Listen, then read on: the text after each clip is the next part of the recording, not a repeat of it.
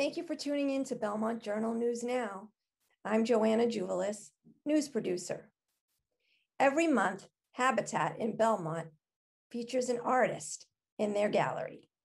April's artist is Janet MacCausland.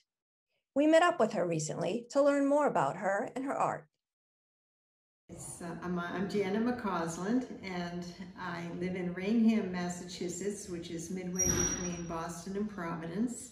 I grew up in Newton, not far from here. And I have been doing photography since I was about 15 when my dad introduced me to a black and white darkroom. And I studied art, but I just love the cleanliness and the precision of photography.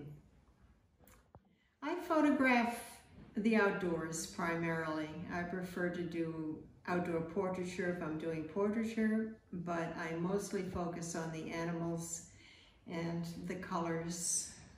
Very important. Photography is, to quote Ansel Adams, I think, said that there are two people in every picture, the photographer and the person looking at the photograph. I was very happy when I got the Cardinal Kiss picture. I'd had foot surgery and I had to stay home, so I set up a blind and sat and waited and waited and watched.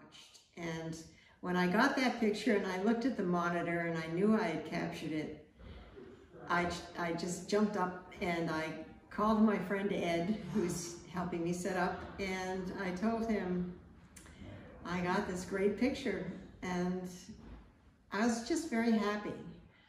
Well, I think that I've managed to capture a lot of really beautiful moments, and I have some pictures that people just love and they want to take them home. This was taken in Saskatchewan, Canada, and a lot of people think they have to go to Iceland to capture an image of the aurora, and Iceland has done a wonderful job of promoting their island, but you really just have to go north. And a lot of people also think you have to go in the dead of winter, but that's not true either. This was in September.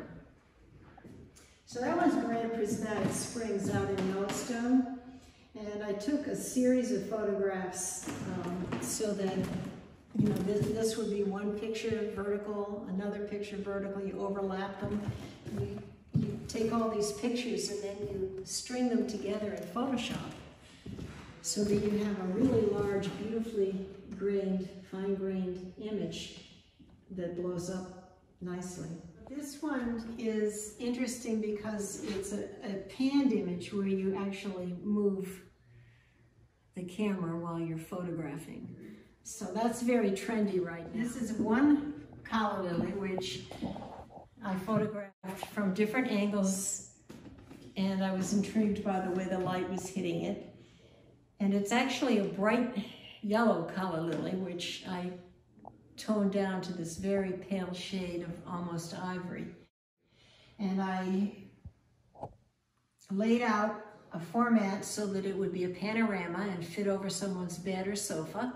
And I did a triptych, which is kind of a classic thing to do, but I put them together. And to me, they looked like they were dancing.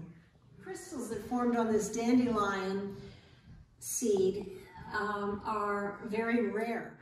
They're some sort of an obelisk shape. I took that picture quite a while ago, probably 2009 or 10, and for it, and I've never seen it since.